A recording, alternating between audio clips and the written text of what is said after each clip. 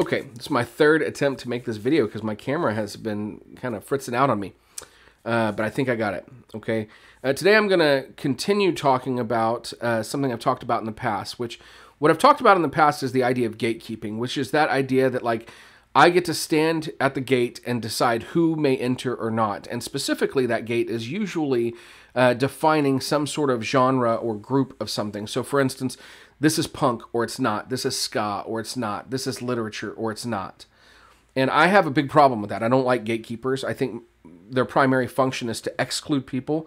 Meanwhile, I'm always trying to include people and have them welcome and have them be a part.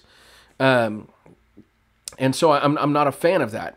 Partially because I always struggle with who gets to decide that you're the person that draws that line. Who decides that, right?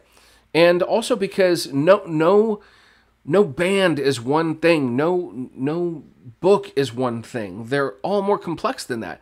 Like John Green and Hank Green talk about how we need to imagine people more complexly, but we also need to imagine music more complexly, and we need to imagine literature more complexly, right? So for instance, one of my favorite bands since the 90s, Blink-182, if you look at their earlier albums, you look at albums like Enema of the State, and you look at Take Off Your Pants and Jacket, those are like definitively pop punk, right? There's some of the earliest pop punk music that really opened the door for a lot of other bands to become popular. But if you look at later albums like the self-titled album, that's definitely not the same kind of pop punk. Is it even pop punk anymore? Who knows? I don't think at any point the guys in Blink-182, I don't think Mark, Tom, and Travis looked at each other and said, let's not do pop punk anymore. I think they said, let's just make the music we want to make, and it is what it is. They were growing as people, growing as musicians. You know, Mark Hoppus has talked about, if I'm still making the same, potty humor jokes that I was when I was a kid now, there might be something wrong with me. And he makes those jokes from time to time, but it's not as pervasive as it was in the earlier albums, right? Things that we used to not think were inappropriate, now we look at some of those things and we're like, oh, that was certainly inappropriate. So they've grown. So do I still categorize them as pop punk? Well, if I'm organizing my vinyl collection or I'm organizing my CD collection, yeah, I'm probably going to put all their music together in pop punk because that is primarily what I consider them, as a pop punk band. But they're more than that, right? If I'm trying to figure out where to put a book like the March Trilogy, right, by John Lewis. If you've never read the March Trilogy, by the way, phenomenal graphic novel series that I've talked about on this channel before. So it is a graphic novel. Does it go in the graphic novels?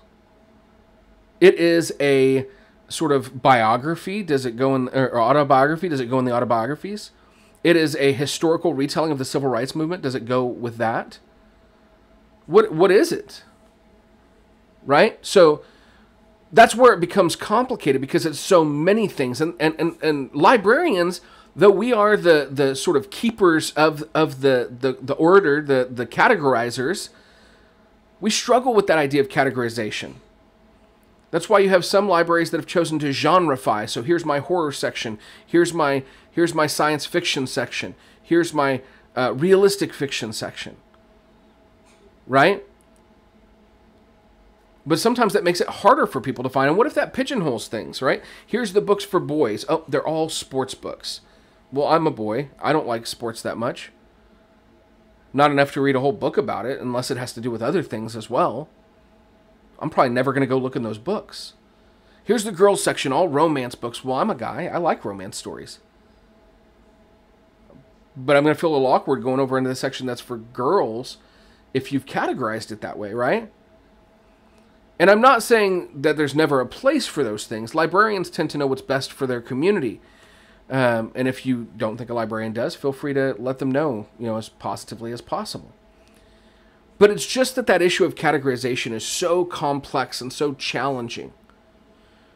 So what is the value of it? What's the value of having genres and categories? Why do we do that? Well, for one thing, it is important to do also because it helps us to find things that we love. So as much as I get frustrated by the 47 genres of punk music, this is skate punk and that's gutter punk and blah, blah, blah, blah, blah, blah, blah. Right? As much as I get frustrated by that discussion, if it's labeled punk anything, I'm probably going to pick it up. Right? Same with ska. And The three waves of ska are so like very different. I'm definitely going to be more drawn to that third wave ska until a great band like Five Iron Frenzy introduces me to more of the two-tone and dub sounds like they did in their new album. And now I'm like, oh, I want to try some of that two-tone and dub stuff. Right? So when we have those categories, it helps us to find other things. I want to find, for instance, a superhero graphic novel. Here's our graphic novel section. And here you can find all the Batman comic books, all the Spider-Man comic books.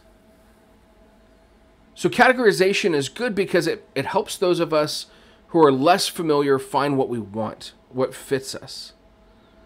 Categorization becomes problematic when it becomes a tool for gatekeeping. So I'm saying all this is sort of my speech of the day, my soapbox for the day, about why we should value categorization, but not let it limit us. I hope that you will go find an album that you love, go find a band that you love, go find a book that you love, no matter what the genre or category is, and I hope you pick it up.